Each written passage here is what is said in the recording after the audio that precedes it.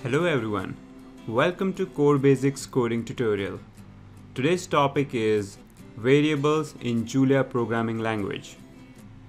I just opened a Julia command line interpreter by double clicking on this icon.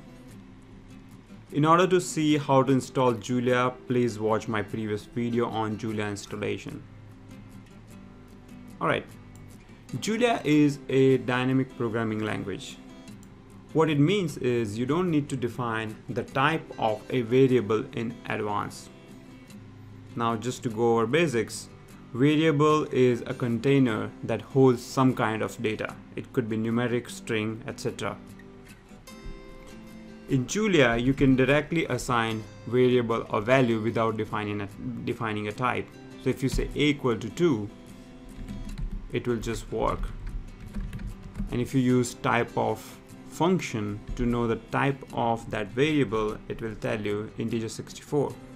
So at runtime it detected that the number 2 is integer 64, and that's why it assigned the value.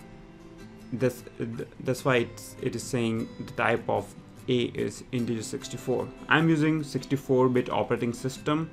If you are using 32-bit operating system, then this will be integer 32.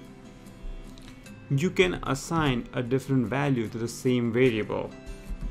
You can say a is Julia, which is a string. So now type of a will be a string. Here it is saying it's an ASCII string because we don't have any Unicode characters. However, you can assign Unicode character inside a string. For that, you have to use /character, and let's say I want to type in alpha. So you will say /alpha, then hit the tab key. This will allow you to type in the Unicode character. Now let's see what happens when I say type of a. Interesting. Here it is saying UTF-8 string because the character is Unicode and internally it is using UTF-8 encoding. You can also use Unicode characters as a variable name.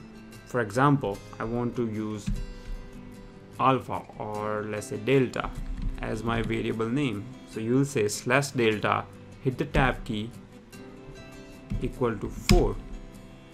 So again, /delta, hit the tab key, and it works. So you can use all these special characters as a variable name. Julia comes with predefined constants. For example, when you say pi, it already knows what pi means. It has this value assigned to it.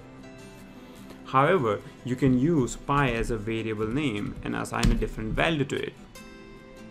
The reason it is giving this warning is because it is not recommended to use these predefined constants as variable names, but there is no strict enforcement.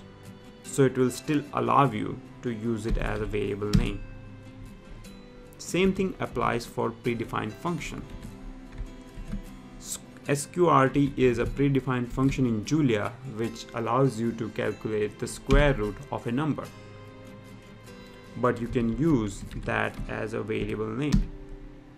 So now sqrt means variable which has a value 9. One rule you have to remember is that you cannot use predefined keywords as variable names.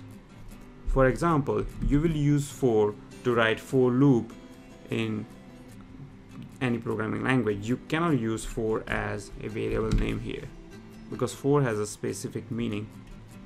Same thing applies to if. You can get, if you Google it, you can get a list of keywords like for, if, etc. And you should not use them as a variable name. Alright, that was all about variables in Julia. Thanks for watching.